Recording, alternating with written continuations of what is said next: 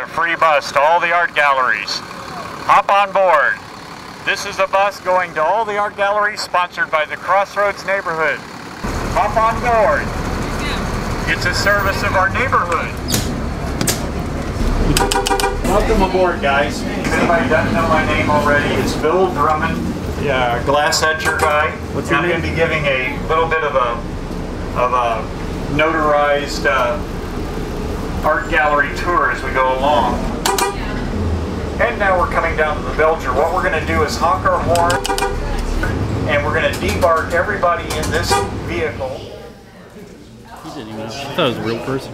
Oh, yeah. So did I. The first time I came in here to work, I walked by it, and the guy that was trying to trick me came in, he walked by and he goes, "Hey, Bill," and I went to say hi, and then I stopped because he didn't move at all and he wasn't breathing, and I was like, He was like, "Oh, that's an art piece." Yeah. Right here in the road, this is a steel cutout by an artist named Jesse Small, and you'll notice he works with motifs. This is a motif of the United Nations as well as a stealth fighter. It combines the imaging of the United Nations globe and the stealth fighter. It's made out of core 10 steel, and it was cut with a machine called a plasma cutter.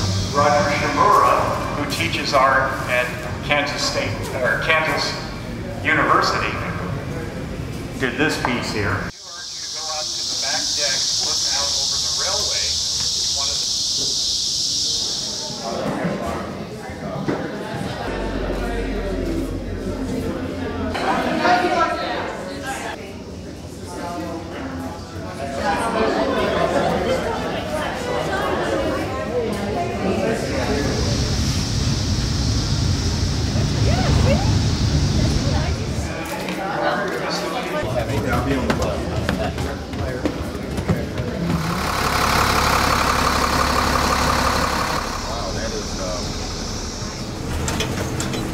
There are over 60 art spaces in the Crossroads. We have a tour bus outside if you guys would like to ride. We're going to all the art shows.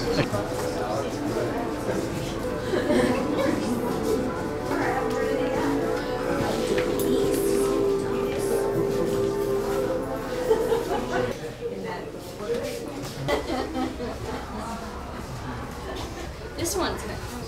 Yeah, see? Yeah. So I'm going to let right here. Is that okay? Hop on board. This is a bus ride that goes for 20 minutes to all the art galleries. Shuttle bus to all the art shows.